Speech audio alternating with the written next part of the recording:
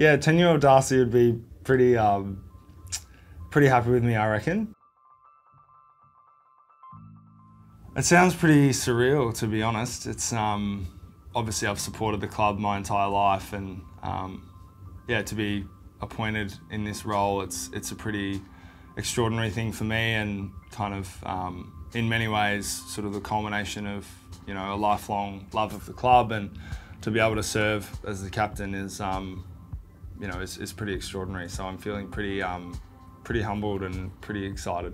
Fly just called me into his office pretty discreetly the other day, and just after training, and told me, broke the news that the players had voted me and that I was the guy to take us forward, and had to be pretty discreet because there was a lot of glass, big windows in his office, and had to keep it a secret. So couldn't do a big reaction or give him a big hug or anything. So we had to keep it pretty discreet, but which was funny. But yeah, no, that was nice hearing it from him. It's he's obviously the person that I'll be working really closely with the rest of the leadership group. So yeah, it was special hearing it from him, and he was really happy for me, and that really came across. So it's it's something I'll remember forever for sure. It is a new era, isn't it? There's been a lot of progress in the last few years in particular, and I suppose this is a part of that as well, moving forward towards a new generation, which I think is really exciting. It's as exciting for us as it is for all the fans. So yeah, I'm looking forward to seeing what we can come up with, and yeah, where we can take this club, because I think we've seen it's a pretty special thing, and it can mean a lot more than just wins and losses in a scoreboard column. It can be a really powerful thing for people. So yeah, if we can keep progressing, who knows where we can end up.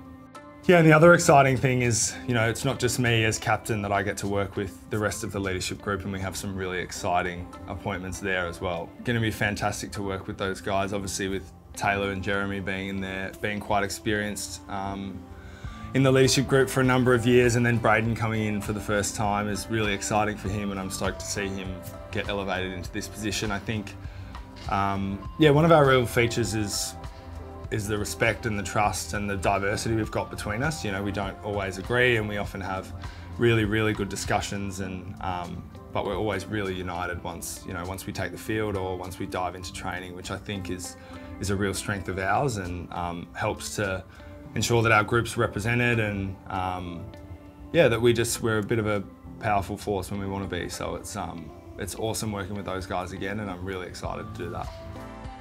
I've learned so much from Scott, and the prospect of taking over from him is, I suppose, somewhat daunting, but I suppose it's a testament to him and his leadership that I feel ready, and I feel like I'm prepared, and a large part of that is from observing and working with Scott for so many years. He's been an extraordinary sort of symbol of excellence and stability for our club over his 9-10 years as captain, and he's led this playing group through a lot of difficult situations, and a lot of highs and a lot of lows, and I've watched him and definitely learn a lot about composure and communication, and just commitment to really high standards. So a lot of the lessons that I've observed and learned from Scott, I'll definitely take forward for sure, and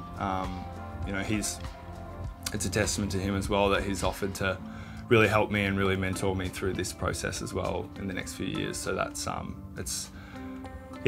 makes it a lot easier when you've got someone like that in your corner who's there for support. Hi Dad, how you going? Yeah, good.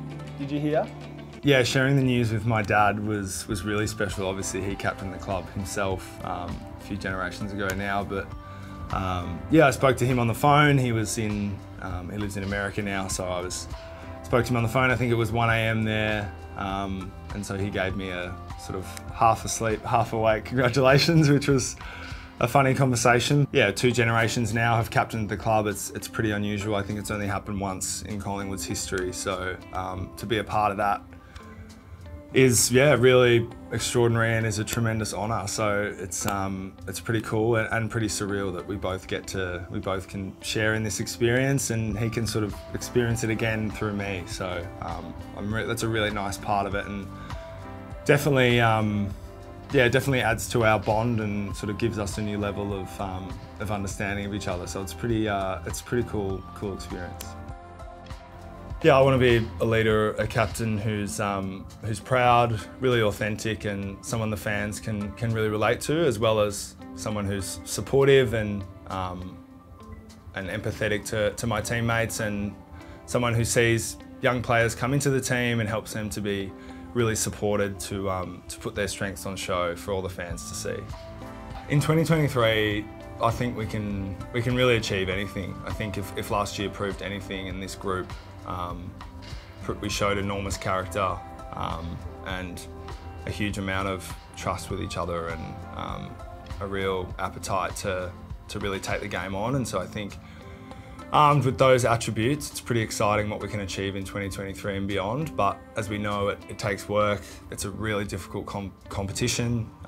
Things change every year and things get thrown at us. So we're under no illusions that it's going to be a difficult journey, and we're going to need all the fans, all the support to be with us, you know, through the ups and the downs. And yeah, it's definitely not going to be an easy journey, but it's one that we're up for, and I think we can achieve anything.